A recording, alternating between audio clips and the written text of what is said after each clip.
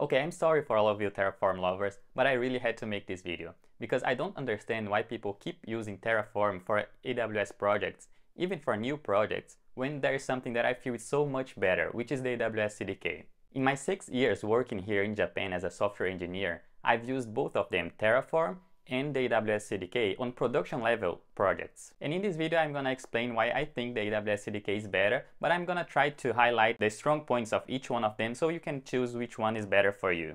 In fact, I introduced the AWS CDK on the company that I'm working right now, and now the AWS CDK is starting to become the default for new projects, and they're even migrating some recent small projects from Terraform to the AWS CDK.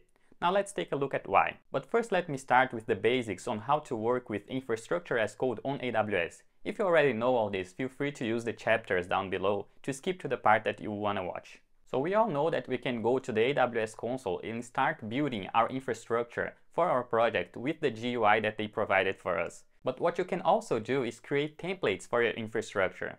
And this is called infrastructure as code, or IAC. And there are many benefits on doing so. For example, you can have version control. You can have a full history of how your infrastructure is changing, why it changed, and who changed it. You can also use the template to deploy the infrastructure to multiple environments. It's really common to have like a dev, a staging, and a production environment for your project. And having your infrastructure templated also reduces human error on deploying the infrastructure. And you can also reuse parts of the templates of older projects on your new projects and reduce the time it takes to set up the project.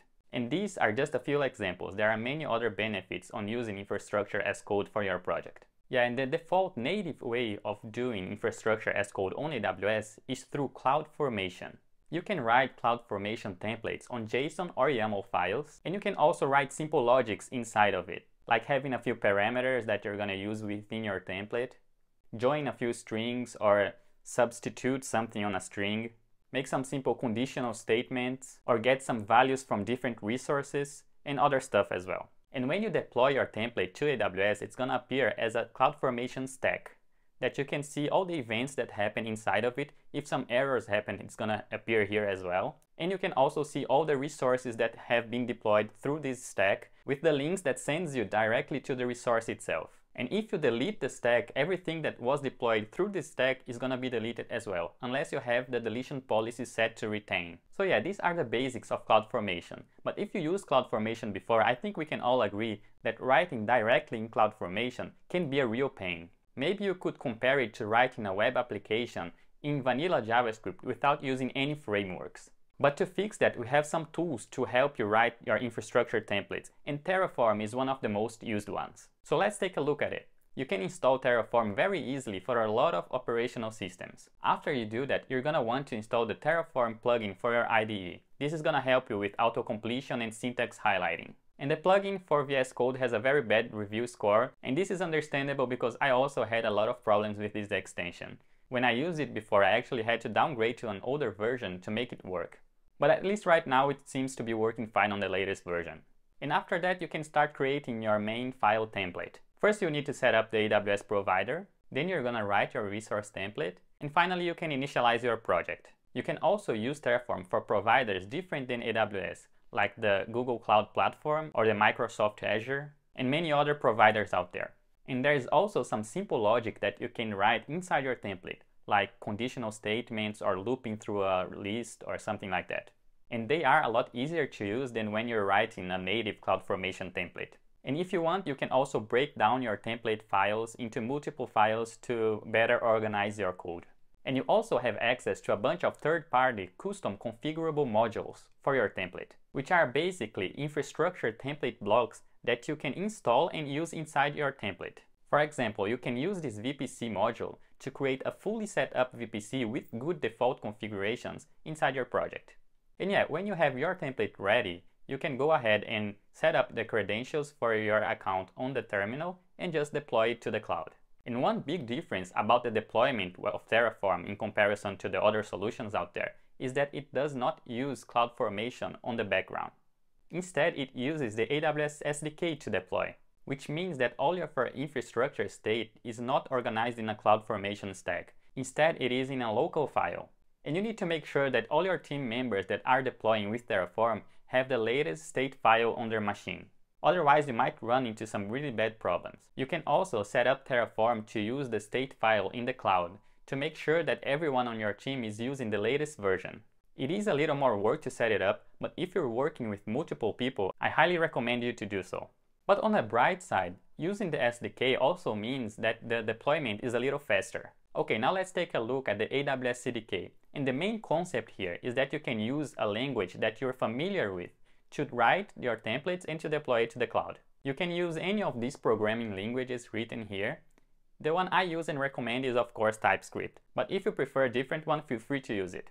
You can use a node command to initialize your CDK project and just start writing your template. And since you're using an actual programming language, you have full flexibility on the logic behind your template. If you want to do some asynchronous logic to maybe call an API and get a value from the API and use it inside your template, you can definitely do that. Okay, let me give you an example of a simple template here. This is how you would write a VPC. Not only the VPC resource, but everything that comes with it, like public and private subnets on all of the availability zones, the necessary routes to connect the subnets, and the net gateways to give internet access. All of this is built with this one line. And if you want to customize it for your specific use case, you can also pass in a configuration object here. This is what's called a layer 2 construct. It's a pre-made template with good defaults that you can override and customize for your needs. There are also layer 1 constructs, which are constructs that just mirror the CloudFormation specs. And layer 1 constructs are automatically generated, so they're basically always up to date with the latest CloudFormation specs. And if you need, you can also install some third-party constructs that someone else made for some specific use case. And another great thing here is that everything is strongly typed and you have a lot of information within your IDE. For example, if I just hover here on the subnet configuration, I can see what the public configuration is doing. And I can also change here and see that the private configuration creates a net gateway and that the isolated option is a subnet without any internet connectivity. It's super great to have all this information within your IDE. And if I want to use this VPC for another resource inside my template, for example, let's say I want to create an EC2 inside of that VPC, I can just put this VPC into a variable and use it for the EC2 instance. And if the VPC was in a completely different stack and I still wanted to use it inside this template here, I can do it with the lookup function. Most resources have a lookup function that allows you to grab the information directly from your AWS account and use it inside your template. And yeah, finally, when you want to deploy your template, you can just set up your AWS credentials and use the deploy command. It's gonna warn you before for some security changes, and if you press yes, it's gonna deploy it to CloudFormation. And you can see here the CloudFormation template it generated for us. And if you go to the CloudFormation console, you can also see the stack being deployed. So yeah, this would summarize the basics of the AWS CDK. And yeah, there was a lot of information in this video. So let's conclude by listing up the advantages for each of these frameworks. Let's start for the AWS CDK. First, you can use a programming language that you're familiar with. And since you're using an actual programming language, you can also build complex logic for your templates. The CDK constructs have a lot of nice methods that facilitate a lot building templates. It is strongly typed and the auto-completion works great. You have a lot of information inside your IDE.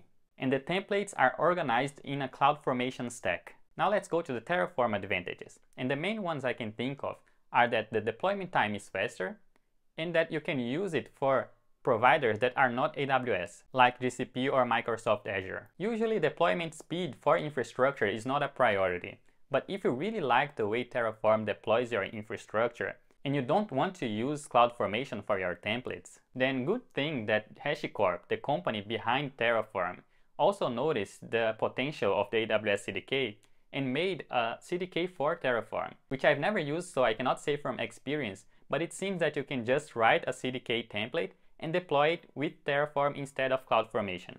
But I personally like to have my templates organized in a CloudFormation stack. So yeah, this is my take on why I prefer the AWS CDK over Terraform. But I also want to know your opinion. Do you agree or disagree with something I said? Feel free to leave your opinions in the comments down below or reach me up on Twitter. And yeah, if you enjoyed the video, don't forget to leave a thumbs up, it helps a lot the channel. And if you want to watch more of my content, don't forget to subscribe as well. See you in the next one. Já né?